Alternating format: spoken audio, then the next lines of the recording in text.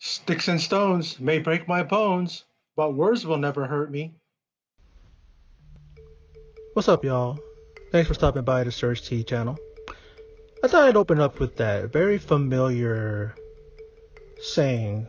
We've all heard that, which in layman's term it means that, you know, you can physically be hurt. You'll see bruises, your bones can be broken, but words should never affect you. It should never offend you. You know, it shouldn't drive you to want to be physically violent.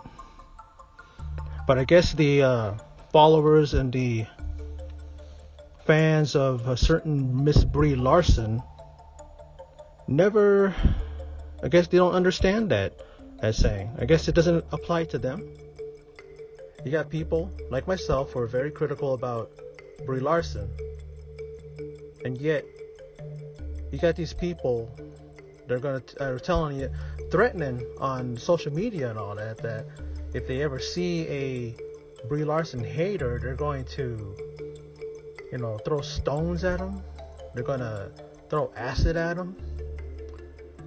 And I'm like, this goes hand in hand with the thinking of those who follow, the left. You know what I mean? The ones that are against Trump, who hate the people that support Trump and voted for him. And you get Antifa and SJW and feminists and all these other groups that are violent, and then it carries over to the people that follow celebrities.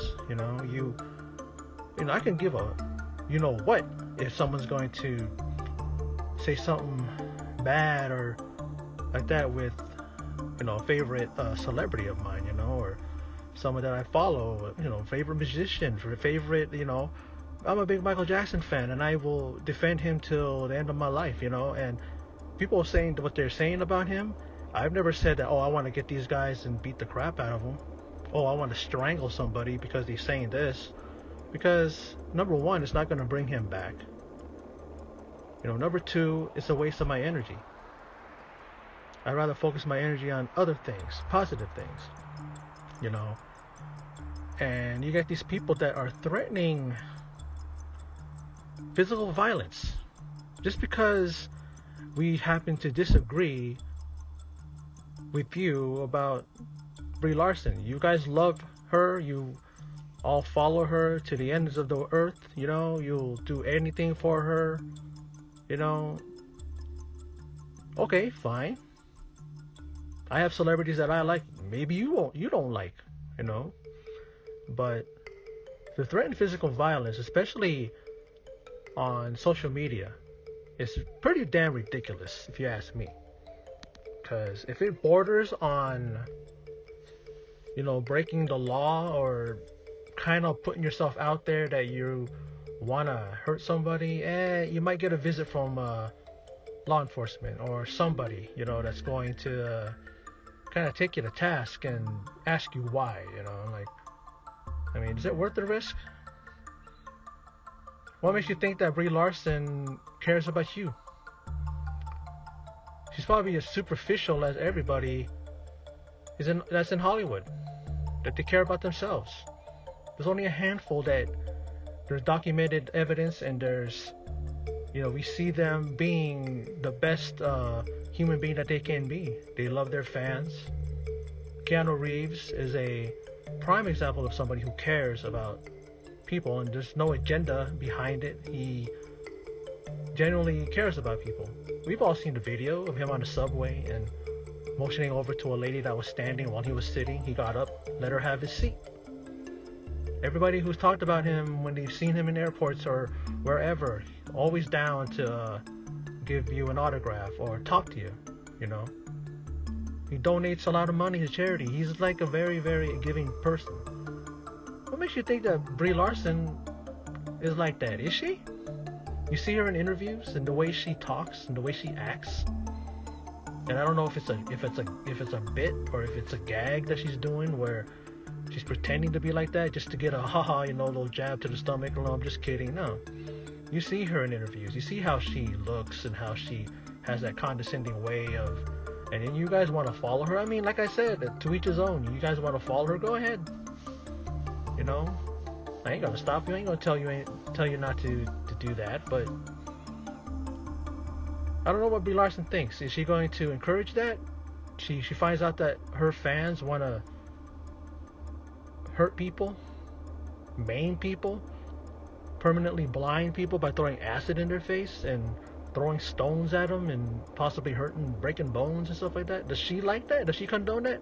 And if she knows about that, I would like to see her, go on her social media, on her Instagram and Twitter, and tell people to stop it. I'm a big girl now. I'm a big girl, so I don't need you guys to do physical harm to people that just because they hate me. But then again, she's also shown that she's pretty immature when it comes to dealing with her detractors and people that hate her. To tell you the truth, when I first saw Captain America, I always say that when I'm trying to refer to Captain Marvel. I admit that at first I liked the film and I liked her. Then when I started hearing what people were saying, and I didn't let them change my personal opinion about her or my attitude towards her, I watched it again and I started seeing what people were talking about. And then you see her in interviews. You see how she's portrayed, just how she's talking, especially in recent weeks, months. And it makes her hateable. It's like if you don't want to project that type of a vibe to people, then kind of like check yourself. Look in the mirror and go, hey, am I doing what I need to do in order to come across as a person that people would want to gravitate towards, Or does Brie Larson not even care?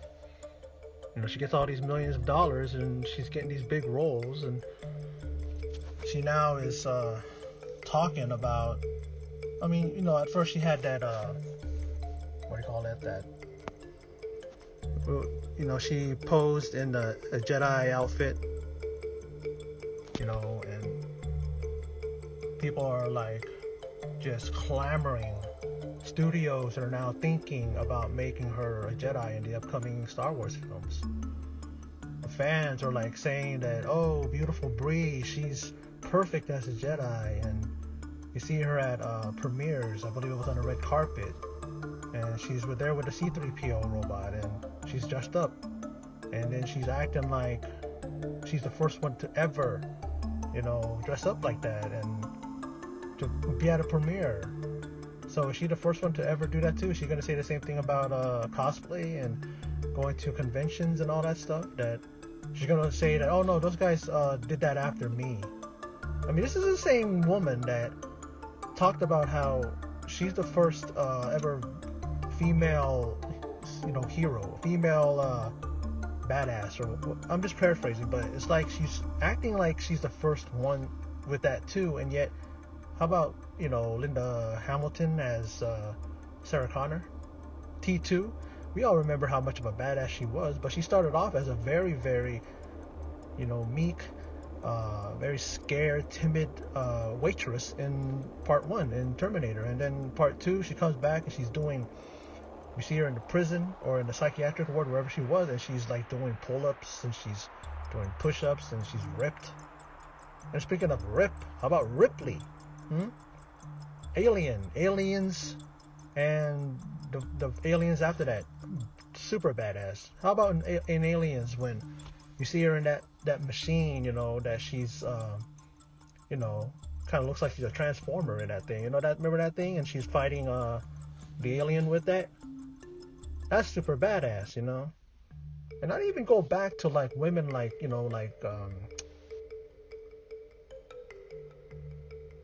what's her name? She was in Jackie Brown, and she was in those blaxploitation films. Pam Grier. She was a badass. That's the 70s, right? That's in the 70s. And she was a badass woman that kicked ass and beat the crap out of men that kind of kept her down. But she wasn't saying, oh, men are evil and they're weak and we have to, she was just basically just doing her thing, and you know, taking out these men that were cruel to her or beat her up or hurt her family, you know. So, you know, I'm just going by what I heard before. Like, people were saying that she's going around saying she's the first ever. She ain't the first ever, you know.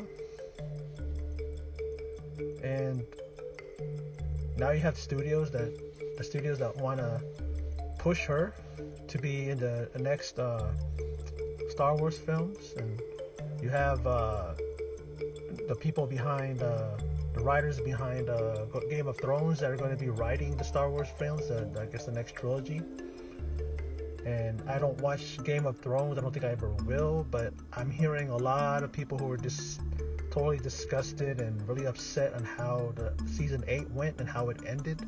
You know, the series is done now, it's not coming back, and it ended on a note that nobody liked, and don't know what that means because I don't watch Game of Thrones. But you're gonna put Star Wars hands in the hands of writers who totally messed up when it came to Game of Thrones, and not even ending it on a note that, you know, fans can agree with. I mean, that's pretty shaky if you ask me. And Brie Larson being cast in the Star Wars films, I mean, you know, Disney's already, you know, effing up when it comes to the franchise. They've taken it in a direction that nobody likes. Even the stars of the original trilogy cannot stand what they're doing, namely Mark Hamill. So if you want to pretty much bring the franchise down and make it go down in flames, just hire her. Because, yeah, who knows? She may end up being a great addition to the Star Wars films. But you know what? Her reputation precedes her. And it's not going to generate any kind of attention from her fans, her psychotic fans that want to threaten violence. Yeah, it'll attract them. But how many millions of them are there? How many of them are there? As compared to the ones that don't even want to have anything to do with Star Wars, let alone a Brie Larson starring film or an appearance that she makes, you know. And what is her role going to be in a Star Wars film? You know, isn't it like the Jedi are no longer, especially after, you know, episode 9, like, you know, there's going to be no more what do you call it, Skywalkers, you know. There's no more reference anymore. They're not referencing anymore to the old Star Wars and trilogies, even I'm sure the prequels as well. It's like they're not going to exist anymore. I don't know if these guys are going to go and dig into the alternate Star Wars comics and other alternate stories that nobody wants or nobody cares about. You know, it's like, I hear that there's people in the YouTube community, these channels, that are being threatened by these cowards. And I'll say cowards because that's what they are. Keyboard warriors, man. All they know how to do is just threaten you from the keyboard. Guarantee you, if some of the guys that are being threatened and they break their door down and they confront them, they're going to be cowering in the corner, crying, probably pissing their pants because they didn't mean it. Oh, I didn't mean it. Look, please leave me alone, you know. And of course, the ones that will do that, go after them, they're just going to look at them and pretty much they're not going to do nothing physical to them. They're going to tell them to knock it off. Or else they're going to call the cops, or they're going to call the proper authorities. Because people on that side, when it comes to the ones that Brie Larson's fans are attacking, they're not violent. They're the ones that keep getting threatened. Just like if you're a fan of Trump, if you're someone who voted for him, you wear the MAGA hat. And then you get these idiots that say that Trump is a misogynist, he's so they're saying now that they're trying to say that he's a pedophile. They're trying to say he was part of that ring with that one sex ring with that one guy who, you know, they're already saying that Bill Clinton is going to go down with that guy because he was on his plane where he was allegedly having sex rings and all that stuff. And they're calling Trump all kinds of names and they're saying he's this and that, yet Trump just goes about his business, you know, signing bills, doing his job as a president, And then you get these other people who hate him and say that he's this and that, yet these people are the ones that are violent. You know, they're the ones that attack people at rallies. And God forbid if someone who wears a MAGA hat and he defends himself, and then he's going to be called out because, oh, look at that, he's a Trump fan. He follows Trump. Look what he's doing. He's being violent. You know, do these guys who want to do that and think that it's cool and that you are protecting, you know, the honor of Brie Larson? Brie Larson's a big girl. You know, she puts her pants on one leg at a time, or she slips her dress on like a grown-up girl. You know, she gets dressed up by herself. She doesn't need your guys' help. And like I said earlier, do you think she cares the way she is? I'm sure she cares about her fans, but if she doesn't say anything about this and she doesn't bring up the fact that you guys need to stop because she's a big girl and she can take care of herself, and that sticks and stones may break my bones, but names will never hurt me. I wonder if Brie Larson follows that, because obviously you guys don't, because you guys get, you know, words thrown at your favorite girl and you guys are threatening violence. It's total BS, and y'all need to check yourself. Saying goes, check yourself before you wreck yourself. Applies here, because you're gonna go too far one day and you're gonna have the authorities knocking on your door. You're gonna wonder what the hell's going on. Why are these guys? Maybe it's because you're threatening violence and threatening a person's life over, you know, social media. And there are idiots out there that don't realize that when they type something and send it out into the Twitterverse, social media outlets everywhere, people are going to see it. There are people that monitor, you know, Twitter and Facebook and all that.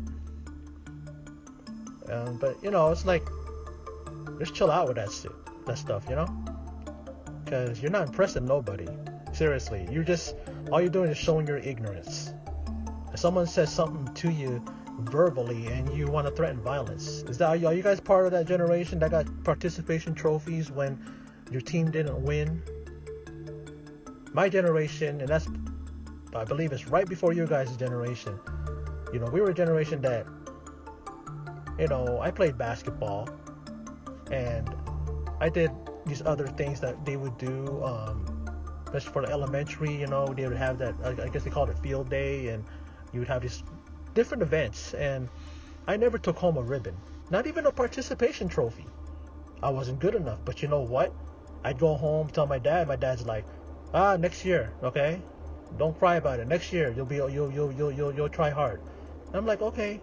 And I'd go to my room and I'd be sad and I'd be upset, but it's like, man, the way you guys were raised, oh my God, it's like you guys will throw a tantrum. And I called it. I said, when I first started seeing these participation trophies being given, I was like, that spells trouble. In 10 years, 20 years, the most, we're going to start seeing the ramifications of that generation, of that thinking that, oh, just give them participation trophies. Even losers are winners too. It's like, you don't build up a strong person that way. You don't teach a person to learn to lose before you win. You know. But well, you know, that's this video, and that's my thoughts on this. For those of you who stopped by, thanks for doing so. I appreciate it. And as always, in the closing, take care.